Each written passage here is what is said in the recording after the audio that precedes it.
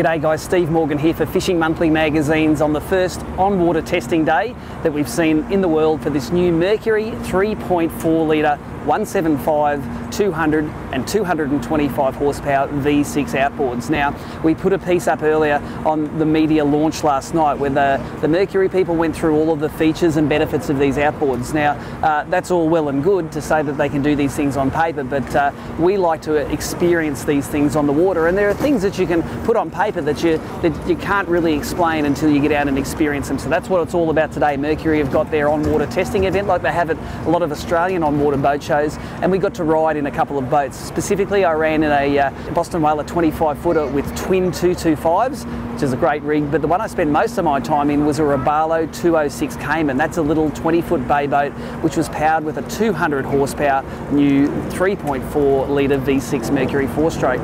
Now, the first thing I noticed, of course, when you put in is how quiet these motors are, both at idle and at wide open throttle speeds. At wide open throttle, you can have a conversation with the captain of the boat, no problems at all. And at idle, if you haven't got that telltale pushing water into the water, you nearly know it's not running at all. So 4-strokes have always been really quiet at idle, and this seems to be really next level.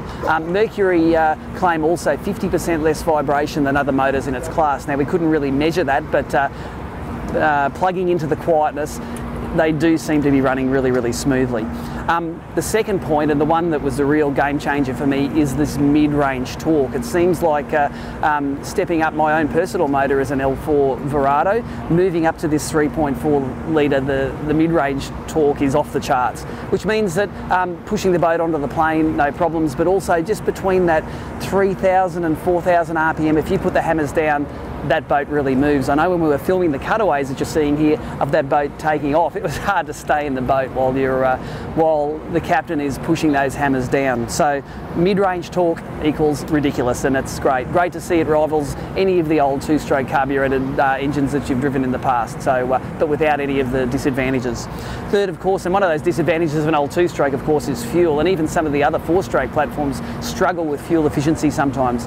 The best economy came in the 200 horsepower at 3,000 RPM, where it was delivering 2.2 kilometres for every litre of fuel burn. Now, apart from the great economy, you're getting over 2 kilometres per litre from a 20-foot fiberglass boat with a 200 on the back.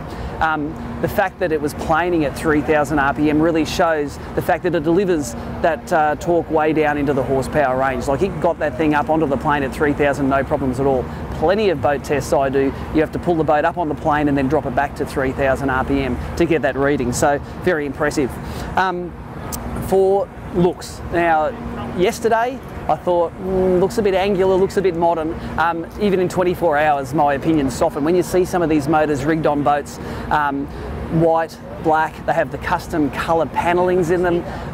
The manufacturers here they work with to make sure all of these boats look really good, and you'll see in some of the cutaways again here the fact that some of these boats look great with those custom panellings on them. And lastly, I suppose this is really important for Australians, especially ones that want to repower their boat. There are 2 versions of this available. You can buy one with Mercury power steering, and it plugs into the SmartCraft and that whole ecosystem of digital throttle and shift with Mercury. But if you've currently got a Mercury with hydraulic steering and running SmartCraft, maybe some of the vessel view gauges, you can buy a version of this motor which is cheaper, which plugs straight into your hydraulic steering, into all the gear you've got already. So both of those versions are going to be there in Australia. But so after spending a few hours on the water, there's nothing to dislike about this platform. It's got the pickup, it's got the economy, it's got the looks, and it's got the versatility to fit on the back of heaps of different boats. You're going to be able to get them in short, long shaft.